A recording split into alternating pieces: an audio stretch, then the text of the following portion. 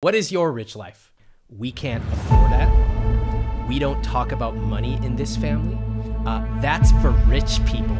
We don't need that stuff like they. We have to understand the nuts and bolts of money as well as money psychology. Right, I'm super excited today to have with me Ramit Sethi. Ramit, I don't know if I told you this, but you're a big inspiration as I went down my personal finance journey to sort of, it was the first book I read. And it sort of changed the way I think a lot about personal finance. And I still recommend it to everyone as a great place to get started. Thanks for doing this. Thank you. I really appreciate that. You made my day already. I'd love to start from the beginning. If I remember way back, at one point you were a tech founder. You were in startups. What sort of made you kind of pivot into this life of, talking about money? I've always been interested in the human psychology part of it. Like Roth IRAs don't get me up in the morning. Yeah. Okay. There's a limited amount I can say about it. I'm like, go read chapter 3. Yeah. But I remember my own psychology of getting college scholarships and taking some of it and putting it in the stock market. That was like 1999. I think I was a genius. Yeah. Just like, we've seen those cycles come again and again. Luckily for me, even though I lost half of that scholarship check, I decided, okay, I better learn how money works. And so there I am learning how money works. And at the same time studying persuasion, social psychology, risk, and realizing that most of the advice on money necessarily tries to drive to numbers. It's always about what's in cell C3. And it's like, let's keep a budget. And then you go and look at normal people. You go, do you actually keep a budget? They go, no, I hate budgets. So why don't we get real with money? Why don't we admit that, like when we met recently in New York, we went to a nice coffee shop in Soho and you and I wanted to hang out. We didn't care that the coffee was like $7 or $8. It was a nice coffee shop. And we want to be able to create a rich life. But in order to do that, whether that means living in New York or whether it means traveling 2 months a year or even just picking up your kids from school every afternoon, we have to understand the nuts and bolts of money as well as money psychology. Yep. I love that. I mean, even when I was running Teachable, we realized very early on that I spend most of my time convincing people they are worthy of, their knowledge is valuable, they're worthy. And for whatever reason, I didn't realize it at the time, but we just spent all our time on psychology. I'm guessing now, I mean, when you talk to people, a lot of these beliefs, do you think there's something people form early on in their life, or how do you think this happens? Almost always. So I call them invisible scripts. And these are scripts that are so deeply held that we don't even realize they're there. That's why they're invisible. So you and me probably have some similar invisible scripts, just culturally. Indian parents. Yeah. So let me go out on a limb and guess. Education is a good thing. Yep. In fact, there is essentially no limit to how much you should spend on education, right? So even though we did not grow up together, we grew up in the same culture, very powerful. Marriage is for life. You don't even entertain the idea of divorce, okay? I would say those are both generally pretty good invisible scripts. If you take them too far, maybe not, but generally they're pretty good. But let's think about some other ones. Little phrases that people hear around the dinner table when they're 7 years old. Maybe, we can't afford that. We don't talk about money in this family. That's for rich people. We don't need that stuff like they do. And so imagine hearing any of these phrases, positive or negative, or however you internalize them, and hearing them 100 times, 1,000 times. What I discovered is we really internalize these scripts, and the way we feel about money is not correlated with how much we've got in the bank. Yep. That's why I'll talk to multimillionaires on my podcast. Like they literally have over $8 million and they are worried about the price of blueberries or gas. Yeah. And you're just like, this is insane, but it's not. It's just human psychology. Yep. Yeah, I still spend time, justifying, relatively small purchases to my mom. Even though I'm trying to explain to them, like, rationally, this actually does not really matter, but the programming is so deep. It's deep. Do you believe people can change their money psychology? I do. I think that the stakes have to be high. I think there has to be a reason. So absolutely people can change because I have seen them change on my podcast, even with one powerful conversation. But it's hard. It's hard because even though something may not be serving us, human psychology is peculiar in the way that we would rather keep doing something that's not working rather than try something that might fail. So we're comfortable with the failure we know versus the potential failure we don't. And so, for example, I will have people constantly anxious and guilty about money. And I'll show them, hey, let's take a look at your money. Let me explain what these numbers mean. Yes, you have enough. And I'll show them the math and they'll go, oh, okay. And you can see that it's not reaching them. Yep. Yeah, and that's because you can't reach an emotional issue with a spreadsheet. And that is one of the primary failures of personal finance education. So yes, we need to show people what is the 4% rule and how does compound interest work. Absolutely, that's critical. You have to be basically fluent in the language of personal finance at a basic level. Yes, and we also need to show people that money is emotional. It's not a weakness. It is. I still feel emotions about money. You do. We all do. And there's nothing wrong with that. We just need to build the skills of managing those emotions. Makes sense. So I guess if you're working with someone, I mean, give me an example of how you would construct an emotional argument or how you would try and get them to change their worldview about money. And I've seen you work with couples where they both have very different beliefs. And yeah, I like that because I like picking the hardest possible area to work. It's kind of like, if you're a runner, you want to run in like a high altitude with a weight vest on, I like that because then when you actually do it, it's easy. I love working with couples. That's who I work with on my podcast. And I always start with a very specific example. I go, tell me a time in the last 30 days where you were not on the same financial page. And I do that because it's very easy to start speaking in platitudes. He says this, she says that, we do this. I don't care about that. I want to know what happened when you went to Target and one of you picked up something extra in the car and it led to this huge fight. And I'm sitting there going, okay, tell me why. And I'm not judging because every couple has been in a fight. There's nothing crazy about that. And I say, tell me why. A lot of times, no one has ever asked people, why'd you do that? What happened? And so I get both of their sides. And then next, sometimes I'll say, hey, how'd you grow up with money? And so we go down. And a lot of times, most of us don't even realize the connection between how we're acting like 30 years later with money versus what our parents said one day when we were 7 years old, out at the merry-go-round or something. And then we start to transition. This is where I really love it. I ask people, what is your rich life? Okay, for everybody watching and everybody listening, let's do this together. I ask them, what is your rich life? Well, should we do this right now? Let's do it. Yeah, let's do it. Okay, perfect. Okay, so what is your rich life? So for me, I mean, I really value experiences. I value I don't care much for too many material possessions, but things I value spending time and money on is travel, is doing things that like my parents never had the opportunity to do. So I get to do that. I value spending time with my parents because they're getting much older. And I've come to the conclusion that there's no amount of time I would spend with them where it's going to feel like too much at this point. And the hardest one for me to reconcile with my parents is I value paying for convenience. If things save me time, that is something that I will absolutely pay for, but they struggle with that. They struggle, like, for example, they would rather drive everywhere to get a cheaper, like, loaf of bread or something. Yeah, or like me paying money to like change a flight to a later date is like the biggest waste of money to them. But to me, money adds optionality in my life, and it's a tool for me to live the life I want. My life is not a tool to make the most amount of money possible.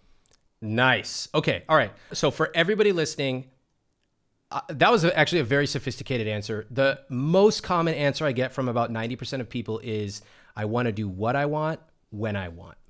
And so I'll ask people, okay, that's interesting. So what do you want?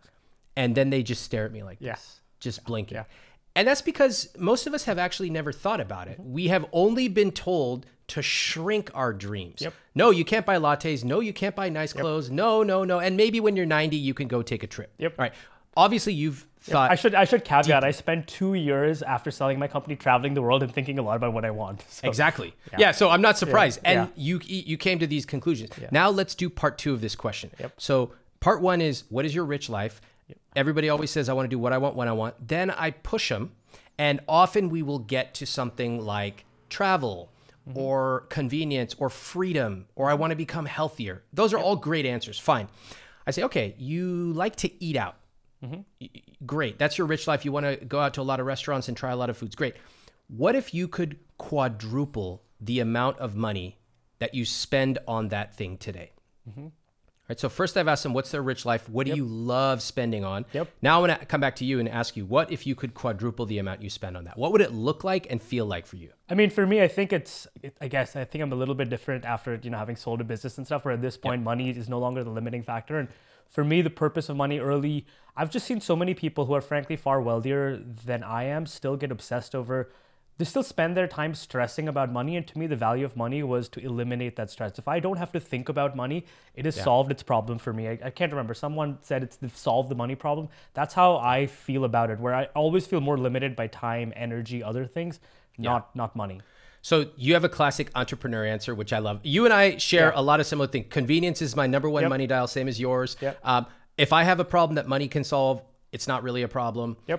But to get to that level where you've sort of made peace with certain emotions around money takes a long time, and often more money than most people are comfortable making, at least at a young age. So what I'll ask people, question number one, what's your rich life? What do you love to spend on? And then question two, I'll ask them, okay, if eating out's your thing, what would it look like if you quadrupled your spending? This question is very challenging and very fascinating to watch, because if eating out is your number one money dial, the thing you love to spend money on, and you turn that dial up, most people have never thought about it. So I'll get answers like, well, I'd probably have to go on a diet because I'd be eating out 4 times a week. Ha ha ha. And I go, okay, that's funny, but think multidimensionally. There's more than just like, would you still be eating at Chipotle 4 times a week? Maybe, but maybe it would be like this young man in DC who said, I have a list of every Michelin-starred restaurant in DC. I'd love to try them. And I said, okay, I love that answer. It's very aspirational. Specific too. Yeah, specific. Who would you take with you? And it got pin drop silent in this room in DC. He goes, I would take my parents because they could never afford to go to places like that. And so with personal finance, at the entry level of personal finance, the goals are always about what. And that's fine. What do I get? What do I want? I want to watch. I want to travel, whatever. Fine. I love it. At the highest level of personal finance, as you illustrated, it's always about the who. Who do I get to take with me? Who do I get to be more generous with? And that journey is the beautiful journey of creating a rich life. I mean, I feel very fortunate in a lot of ways that my family never grew up like super wealthy. So now after selling my company, I'm able to take them to things they never could experience. I have friends who kind of grew up with money, and for them, it's just paying for the same things their parents have already experienced. But being able to take my parents to like a nicer hotel than they've ever stayed at and stuff like that, it's really rewarding. I kind of love what you just said. What a twist. You said, I love that I grew up, without a ton of money in my family. What a gift to be able to look at your upbringing in that way. It reminds me of this Navy SEAL who I heard on an interview saying, when other people do push-ups, they get tired. When I do push-ups, I get stronger. Yeah. And that awesome. Framing, it's so beautiful. I love that. I feel the same way. We grew up very middle class. I had to apply to scholarships for college. And now I look back and I go, wow, I know how to be frugal. In fact, I am frugal in lots of parts of my life. And we both have been given this gift of another layer of a rich life, which is the ability to create experiences and memories. Do you worry about how you would approach that with future children? Or like, let's imagine, like we, for instance, grew up in a world where we've been able to sort of straddle both sides. Yeah. Presumably any future children, will not have that. Do you have any thoughts on how? Yeah, I already hate my future spoiled kids. I'm like, right? you little spoiled brats, you don't even exist yet, and I already detest you. No, I do. I think about it a lot. I talk to my friends a lot. I ask them how they do it. And I'll tell you one thing. So when I went to college, I had a lot of assumptions about just the nature of people because until you go to college, you pretty much live with your family. That's what you know. So for example, I thought, because everyone in my family sleeps pretty well, like sleep is not an issue. So I just thought like, if you wake up, no big deal, just go back to sleep. Nah, that's not true. In college, you discover people get pissed if they get woken up. Another thing I assumed, stupid assumption, was people who went to private school were spoiled.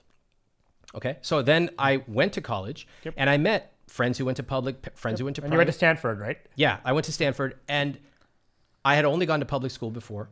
And I was like, oh, that was a really dumb assumption because there are people who work insanely hard from public schools, private schools. It's not correlative to just be like, oh, they're spoiled.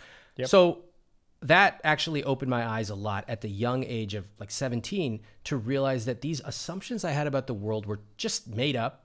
And so I think now that even if you have means, if you're fortunate enough to be financially comfortable or even wealthy, you can raise kids with great values, but it takes intense amounts of work. That makes a lot of sense. I think I had the same experience. Well, I went to Berkeley, but I saw a lot of my friends whose parents especially went through the whole .com boom, and they grew up objectively wealthy, but some pretty level-headed kids. Not all of them. A lot of them pretty messed up too. But yeah, that makes a lot of sense. There's also the Shaq quote, right? That, telling his kids that we're not rich, I'm rich. Yeah. I love that. Oh my God. Amazing.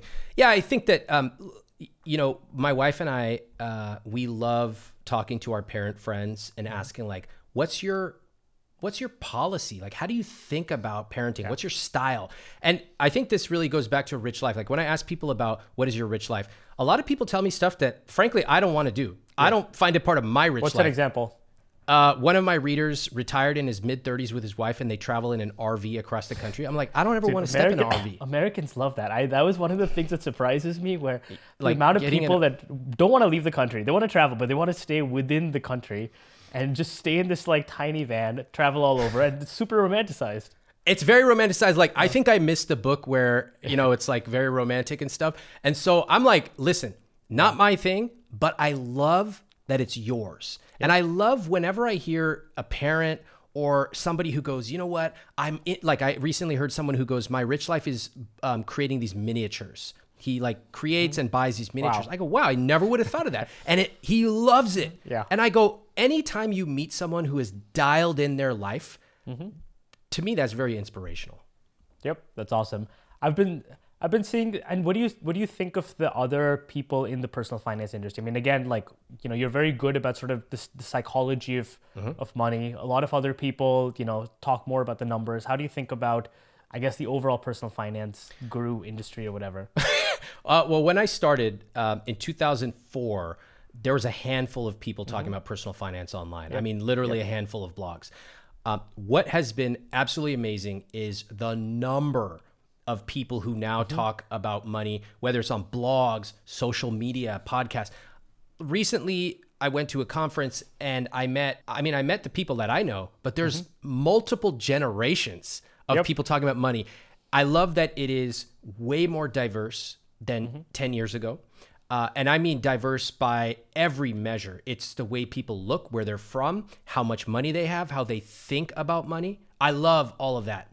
I think that ultimately, like, I've given some speeches to people in the personal finance industry. And the number one thing that I shared about my journey is I write for ordinary, normal people. And so that's why I read every email I get still, every comment. I can't reply to them all anymore, but I read every single one. And it keeps me in touch because I'm not writing for the personal finance industry. I'm writing for people who are like, hey, what do I do with this money? Or how do I pay off this debt? And to me, that is still exciting 20 years later. Yep, that's awesome. Would it be fair to say that the thing that you say that probably annoys people the most is your stance on home ownership? Or are there other things that have quite as many people? I'm not aware that I've annoyed anyone in my life. I'm not aware of that at all. I think that probably some of my most controversial opinions. Well, first of all, I don't even know why it's controversial. Let's talk about this because the fact that I tell people very plainly, for the biggest purchase of your life, a house, you should run the numbers. The fact that that is controversial shows how much propaganda exists in America to buy a house. How ridiculous that people go, oh, Ramit, you're saying you should never buy a house. I go, no, I said you should actually run the numbers because in certain places, like the place you live and the place I live, financially speaking, it actually makes no sense to buy. But that's un-American of you. I'm un-American, exactly. And then I go, do you guys realize that this, quote, American dream of a white picket fence was created by the National Association of Realtors, which, by the way, is one of the worst organizations on earth. And now, first of all the realtors come out of the, oh, Ramit, what are you saying? My commission? I go, shut I'm not taking advice from you. A realtor's the last person I'm going to take advice from. Secondly, sometimes it makes great financial sense to buy. Sometimes it makes great financial sense to rent. And this is where I love it because I could afford to buy a place tomorrow in cash. And I don't. In fact, I have made more money renting over the last 15 years than I would have buying a place. And this blows people's minds because now these cultural invisible scripts of I'm throwing money away on rent. No, you're not. How are you calculating making more money from rent? Are you looking at the opportunity cost of money saved or how? Yeah. So if I factor in TCO, all the money I would have spent on not only a down payment and the opportunity cost of investing that, but maintenance, et cetera, and just taking all of that money and putting it in the market, I made more. And that market, by the way, the fees on that are like zero, essentially and zero. You're just factoring in like S&P standard market returns or whatever, not any special investments you may have. Nope. Everything that I invest in these days, like S&P 500 or target date funds, very simple. So really what I love about the home ownership discussion is it goes deep. It's not just an invisible script of me or you. It is around us. It is phrases like you're throwing money away on rent. You're paying your landlord's mortgage. By the way, isn't it funny that we never say that about you're paying that restaurant owner's mortgage? It's only associated with a landlord. Why?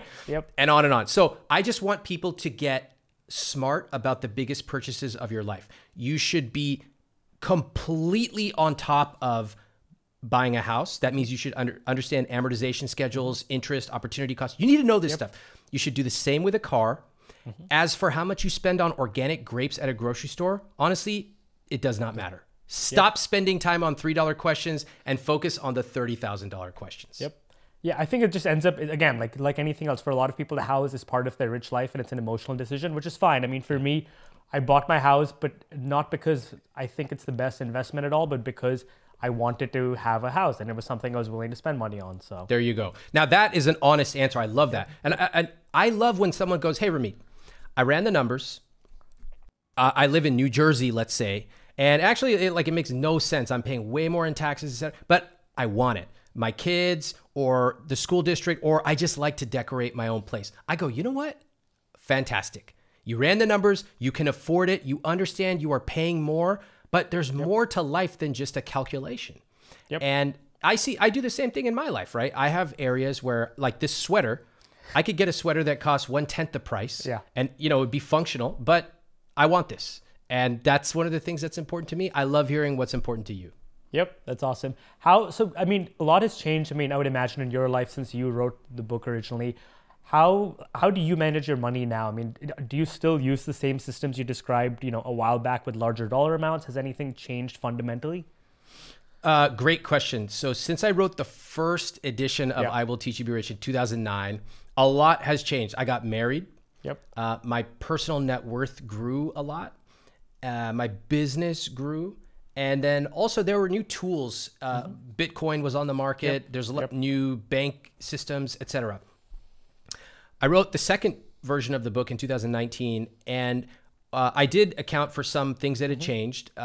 Essentially, good advice does not really change. But certain accounts, like I kicked them off my recommendation list because I'm like, you guys suck now. Like specific providers, you mean? Yeah, I name names. In my book, which I love. I learned it from Oprah. She's like, this is my favorite. The upside is it's super tactical. The downside is you probably have to keep updating it, right? Yeah, and I learned some because like the first time I wrote the book, I told people like, oh yeah, open these high interest accounts. You get 5% interest. And then for the next 10 years, exactly. I got these angry emails. Ramit, where's the? I go, okay, never again. So, all right. So what changed in my own personal management? A few things. I think at a certain net worth, there is optimization to be had beyond target date funds. So target date funds are fantastic. It's what I recommend to my family. Super simple, does all the work for you. At a certain portfolio level, you may want to consider individual index funds because there are minor tax optimizations that can happen. And an accountant can advise on that, et cetera. Or an advisor, or there's lots of tools out there. What else changed? I've had some help. Like I've had bookkeepers who kind of look over my personal stuff. And that has been helpful. But fundamentally, my personal finances, I have fought to keep them simple. I have a very limited number of credit cards. Okay. I have a very limited number of accounts. I have a very simple asset allocation. And that is it. And life is simple. My life is not about optimizing 0.0001%. Makes sense. And do you manage it yourself? Yeah, I manage it myself. Makes sense. And do you still have an automated system where you put money in and, you know, it goes to the accounts in a certain hierarchy or whatever? And Correct. The minor change on that is because I run a business, and so I have a salary that I pay myself. So all of that is totally stable and automated. The only major change with that automation is that once in a while, when I pay myself a distribution, that might get treated differently because you cannot automate a distribution. Are you set up as an S corp? Yeah. Makes sense. Yep. Yeah, I mean, the thing that's kind of been interesting to me, again, as a relative outsider to this, is how much of the tax code is written for two things. One is for business owners. There's just the playbook of what you can do as a business owner is just so much greater. And two is, I mean, clearly America loves real estate. Like anything real estate related, there's just so many incentives deeply built in the tax code. Do you spend much time thinking about taxes, or do you think it's just better to focus on making money? This is a great question. Yeah. This is a fantastic question. Okay. So I do think about taxes, and I have thought about them, and I developed my philosophy, and now I don't think about it much. So first off, I created a scale on 1 to 10. How aggressive am I with taxes? Yep. Like, what was your number? Like 10 is Al Capone, all right? And like, I'm 2. I'm like, okay, I don't care. I prepay everything. Yep. I don't care about squeezing out because one of the biggest mistakes you can make in personal finance is to let the tax tail wag the dog. Yep. So to me, it's incomprehensible when people make decisions when they move primarily to Puerto Rico, for when they tax. Move to Puerto Rico, despite they're like moving to place. I go, you're rich. What? Yeah. Now, if you want to live there, fantastic. But you know, I highlighted this guy on Reddit's Fat Fire subreddit, and he's like, I'm 27 years old. I have like $18 million. Like, what low tax? I go, that is your level of creativity. Like, where is a low tax? I go, you're going to have over $100 million. Yeah, exactly. Yeah. So it makes no sense. Now, you have to remember that people's reactions to this are highly fascinating to me because most of us have grown up with the propaganda that taxes are bad, which I totally disagree with, and your only goal in life is to minimize taxes. If you deeply internalize that, then the rest of your behavior follows that. The only lens through the world through which you look at is, how do I cut taxes? I'm like, that's it? That's the only way you look at the world? It's like putting Tabasco on everything. I love Tabasco, but you know, there's other hot sauces. So I am a 2. I'm pretty conservative on taxes. I definitely take whatever optimization I can. That's low hanging fruit. 401k, of course. HSA, of course. And, you know, I have those index funds, some little allocation things. But like beyond that, I'm happy to pay my taxes. I actually feel fortunate to be living in a country where I can make the kind of money I do. My team can get paid what they do, and I get to pay taxes. That to me is a gift. It's not a penalty. Yep. I mean, look, you moved from New York to California, so clearly you're not letting the tax decisions dominate it. Yeah. I mean, I facetiously tweeted once, I mean, what's the point of even having money if you have to live in New Jersey? Because a lot of people wanted to avoid New York City tax, and it pissed a lot of people off. I can't imagine why. Yeah. Okay, but you know what? It's really cool. New Jersey jokes aside, it is cool that a successful entrepreneur who everybody knows is raising taboo questions. Like, should we always be trying to escape taxes? Maybe not. Maybe we should account for the basic low-hanging fruit like 401ks, and then we should live our rich life. Like, maybe there's more to life than just cutting as much off the tax bone as possible. Yeah, I mean, for me, again, I think the sweet spot is sort of what you talked about, retirement accounts and certain things the government gives you where I think, frankly, at a certain level of revenue, you should know about them because you're leaving money on the table. But yeah, I mean, again, I've talked to some accountants. Things can get pretty sketchy with offshore stuff, and I don't know. Our recommendation has always been not to do it. Peter Thiel had his whole Roth IRA that has produced so many questions, and my view is it's probably illegal. You know, the self-dealing nature of that transaction and all of that. Yeah, I think I've heard about like easements and all kinds of stuff. I get texts from friends once in a while, and they're like, "Dude, have you heard of this?" And sometimes I have, sometimes I haven't. And then I look into it, and I'm like, there's a lot here that seems really sketchy. And sometimes I talk to my accountant. He's like, okay, let me outline the ways that this will not work or it could go wrong. And I go, do I really want to spend the rest of my life chasing an extra 0.1% with huge risk? No. Yeah. What do you tell people like this? So I have a lot of friends, for instance, so again, they're wealthier than ever. ever could be, but still sort of approach it with a scarcity mindset of like, and in my opinion, they've like won the game, but they're still spending as much time stressing about it. So what's the point? Yeah. Like, I'm going to guess, probably we know some of the same people, and it's like constantly optimizing for frequent flyer points. And I'm like, stop doing it. You are too wealthy to be doing that. You actually cannot afford to do that anymore. Still agonizing over going grocery shopping because it's like another thing they have to, why are you going to the grocery store, dude? Yeah. And first of all, I don't tell them anything because unless they ask, nobody wants to be told like you're doing it wrong. I think that, I think a couple of things. I think one, leading by example. So for example, my wife and I travel a lot. It's one of our money dials, and we make it a point. We travel like months per year. We try to take these sort of cool trips that are meaningful to us. And sometimes I'll post about it. And I was torn about whether to post about it or not. Like, I'm not posting like I'm on a yacht. It's more like I'm a hotel guy. I love nice hotels. I love the details, like really So I'm like, my Instagram stories have like 2 pages of text, you know, they're like the worst stories, but I love them. I try to share what is meaningful for us and for me. Knowing that like most people don't want to stay at those hotels, or they're not going to, or travel for that long, but at least they can say like, wow, if this guy's doing that, like, should we maybe take a weekend trip? And I think that I have been inspired by other people who showed me what they do, not in a show off way, but just like, oh, this is possible. And it made me go, wow, what if we did that? So this is not just the Punjabi and you trying to show off the vacation. No, I'm just kidding. Dude. Well, I mean, like what, oh, I know what it is. Where do they post the pictures from? What's the beach town that everyone from India goes to? Goa. Yeah. And there's one other place. No, I don't think so. No, but that's interesting. That's a spin on sort of modeling the behavior you think other people should model. Because I have friends for whom literally the only thing that will change is the money they go to the grave with, right? Like, you're already past the point where there's nothing really that changes.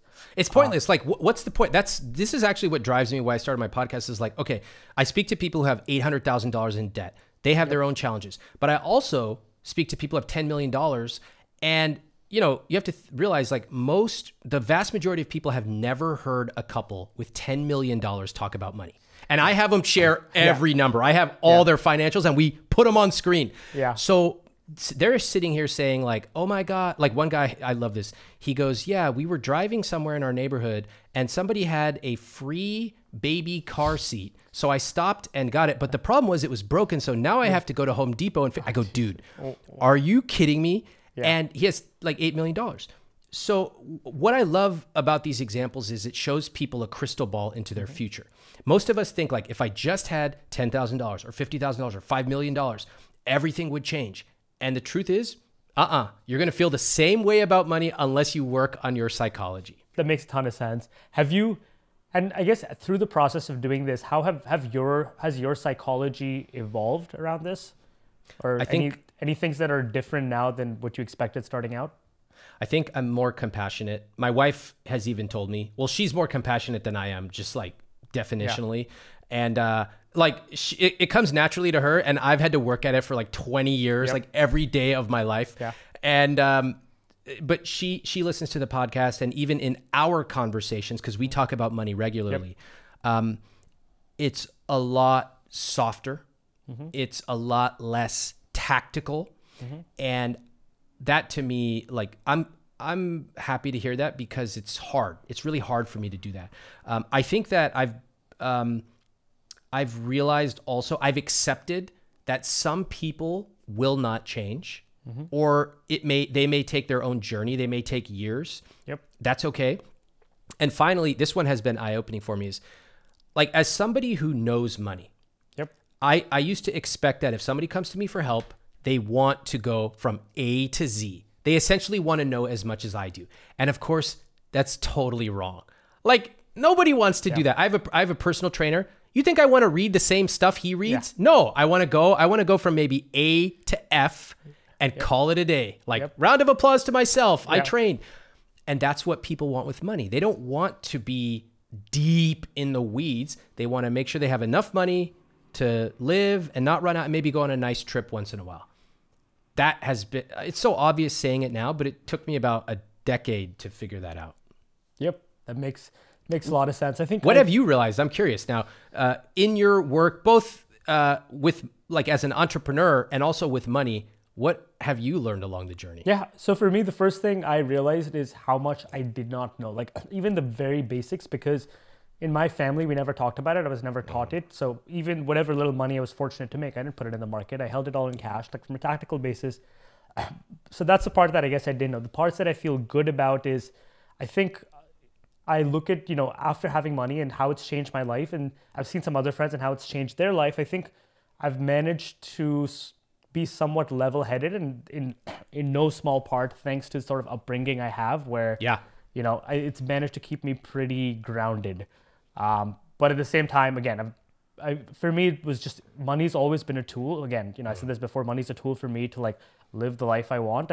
I don't look at my life as a way to make the most amount of money possible.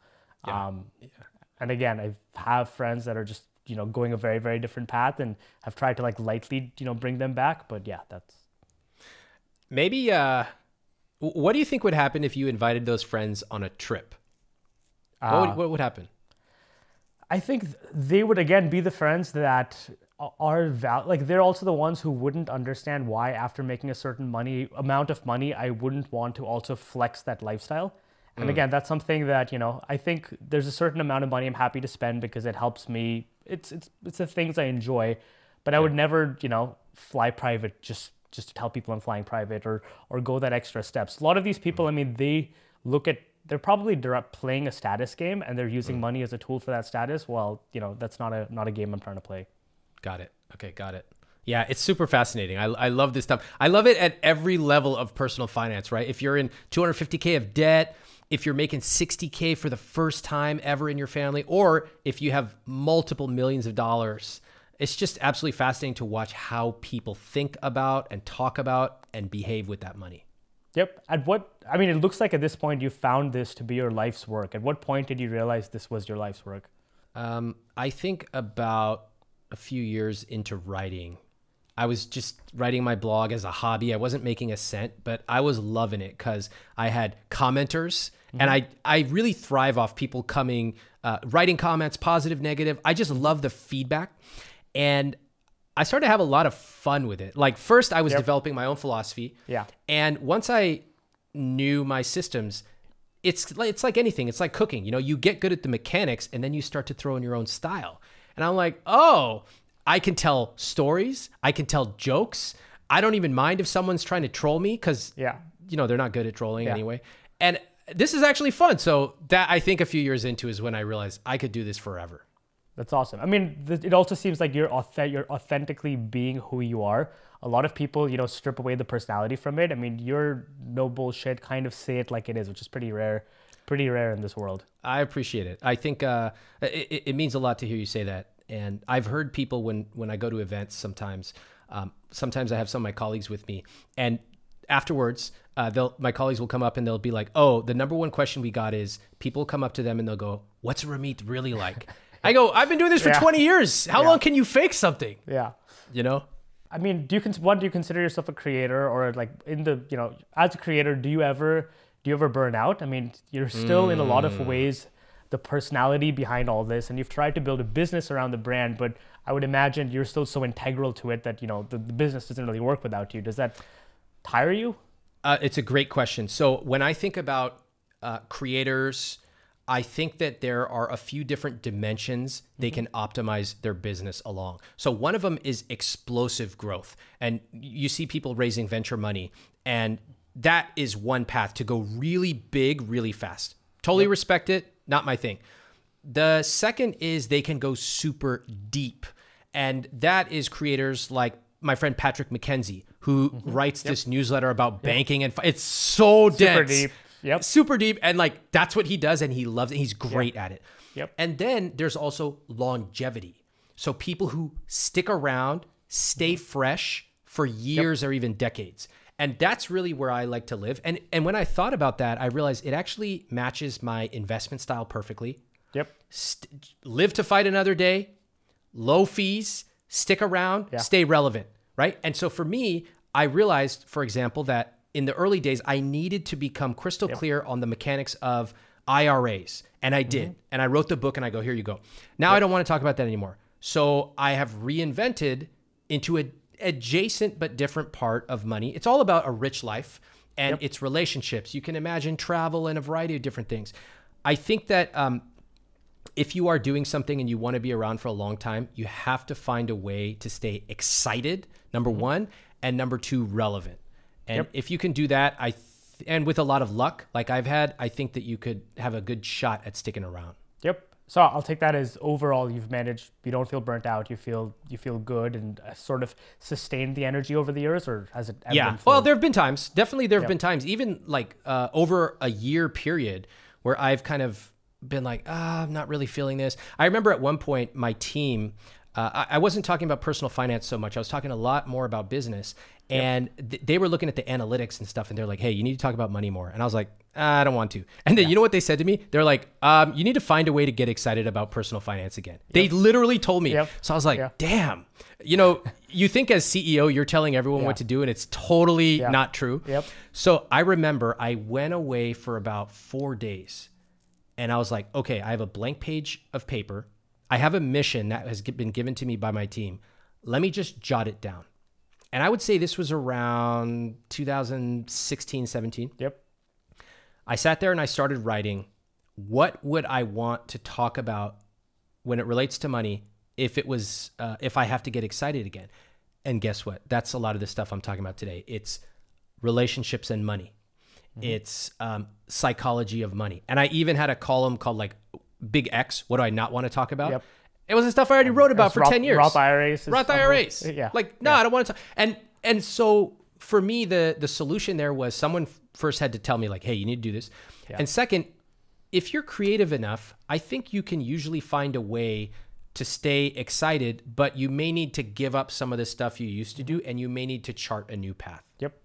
And I think the fact that you're not venture backed and you kind of run this in the way that the business is for yourself, so it can be an extension of how you are feeling and what you want to do in the minute, makes it a lot more sustainable. Totally. If I were venture backed, it would be a totally different story, and I would not be able to do it. The fact that I'm 100% bootstrapped gives me a lot of luxury. It gives me a lot of time.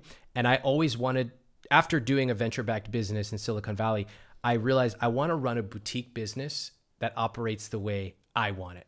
And I vividly remember, I used to live in San Francisco. There's a sushi restaurant there up in the marina.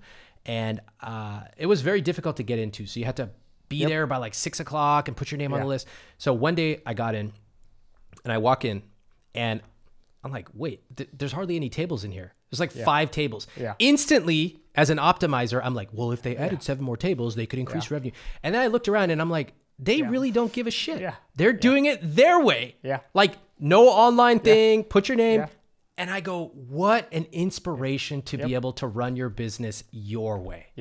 No, that's awesome. It's like, reminds me of a street vendor I know in India. He would work like 3 hours a day and his food would sell out. And I'm like you can make more food. And he's like, nah, I'm good. I get to work 3 hours a day. Like, this is what I want. I love that. Just to have a point of view, to me, having a point of view is the rarest thing on earth. So it's a point of view with your business. Like I know you have now doing it the second time around. You have a very clear, what am I going to do? What am I not? A point of view with your money. This is what I'm going to do. This is what I'm not going to do. Not everybody has to agree with your point of view, but at least you have one. And I find that incredibly rare and incredibly valuable.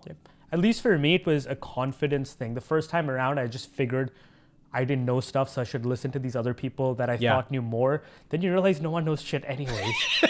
And then you realize what I think probably matters because, everyone is winging it. But for me, that's what it was. The first time I thought I had to do performance reviews. I thought I had to do one-on-ones. I thought I had to manage and lead a certain way because that's what people on Twitter said. And then I realized no one fucking knows anything. And you're totally right. And I will say, it is kind of refreshing to be brand new at something, especially after doing it for so long.